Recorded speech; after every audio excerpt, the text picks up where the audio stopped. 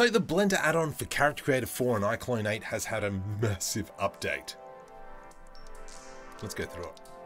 So start off by downloading the free add-on, link in the description, click on the source code, let it download, jump to Blender and into Blender, edit, preferences, install, find where you downloaded the file, probably went into your downloads, double click on the file, there she is, make sure there is a tick next to it. We're not going to look at anything in here, but also if you haven't already, just type in rig and make sure that we've got Rigify enabled as well, because that's kind of like one of the massive cool new feature thingy-mabobs. So pressing N to bring up the side panel, let's go import a character. I've got my testing one, female one demo, in ya comes sunshine, import. And she came in pretty quick. Let's just go into material mode and have a squeeze at what she looks like. No lighting, however, not a problem. Down the bottom here we've got scene tools, so we can set up the 3-point lighting on it or however we want to do it. Let's just go CC3, why not? And she's looking, oh my goodness. Let me just edit her top. And we can see that the materials are very much set up already, and it is just a beautiful looking character. And you know what? I've done squat. However, we want to make our lives even more easier. So over here under rigging and animation, we've enabled Rigify add-on. So now we can quickly go Rigify. Yeah. Funny enough, I didn't actually have the rig selected, but it worked.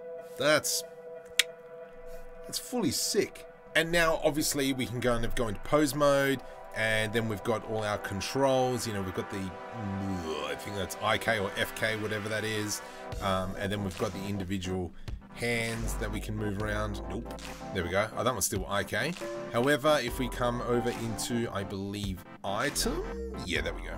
And then we can just start kind of moving it around. And now we no longer have access to the IK, and now we have to control it with the FKs. So that's kind of cool. Obviously here we can turn off all the layers. There we go. So now we're not going to get confused with what rig we're using, what options we're using. So that's cool.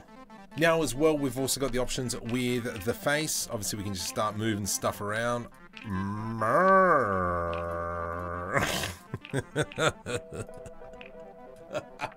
This is why I don't do just quickly fix up the materials there. So, yeah, this add-on's pretty, yep, pretty good to use.